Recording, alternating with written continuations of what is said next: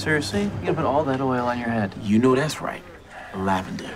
Melinda likes her men to shine. Would you focus? We need to use this date to figure out the real relationship between Melinda and Jay. Right.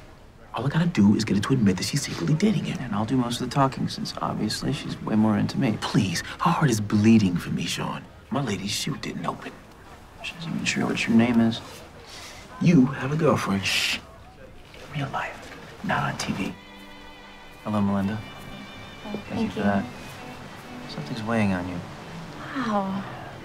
You're so intuitive, Shawn. Yeah, I guess the pressure of picking the right bachelor is just causing me a lot of stress. Believe me, I get it. Is it possible that there's someone else? Someone you're involved with in the nighttime? Shawn, may I cut in here? This is a taco burrito conversation, nachos.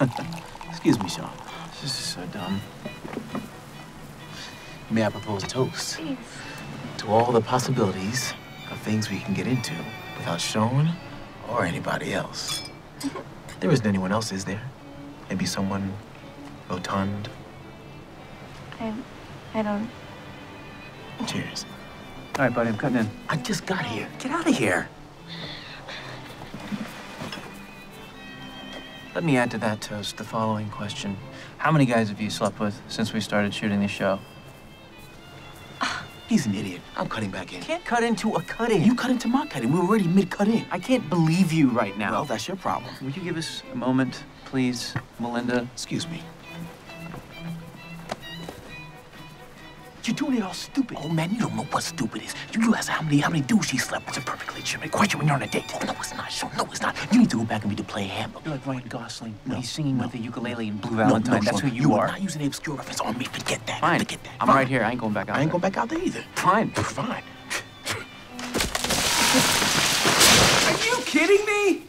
All right, let's reset for the fondue segment. Fondue, I hear that. What the hell is going on with you guys? It's like you're more into each other than you are into me. Okay, look, that's fair, and I apologize for Gus's behavior. My behavior? It's juvenile, and it's not very likable, is it? Highly unlikable. Wow. But answer us this, why have you been sleeping with Jay? What? I'm not sleeping with Jay. We saw you kissing behind the pool. No, Jay was just showing me how to sell the romance on camera, as he calls it. It was just a rehearsal. I felt really silly about the whole thing, but I didn't actually kiss him. Wait, were you spying on me? Gus was. What? I was busy saving Danny's life. I will punch you in the face, Shawn. It's true. Wait, what, you saved Danny's life? I did what anybody else would have done. Okay, guys, that was really good. Really good energy, and maybe just not as much pushing. Sorry about that. Got it. Gus is prepared to pay for all the profiteroles. You must be out your damn mind. No, guys, not necessary. Jay's got this show insured to the roof. I mean, literally, you could break the roof and Jay'd get a new roof. Huh. Okay, look, did I hit on Melinda? Yes. Guilty. Huh? Take me away. But if you actually think that I'm killing off my own contestants one at a time so that I can have her to myself, I mean, that's crazy. Does sound a little crazy. You're free to go. Thank you.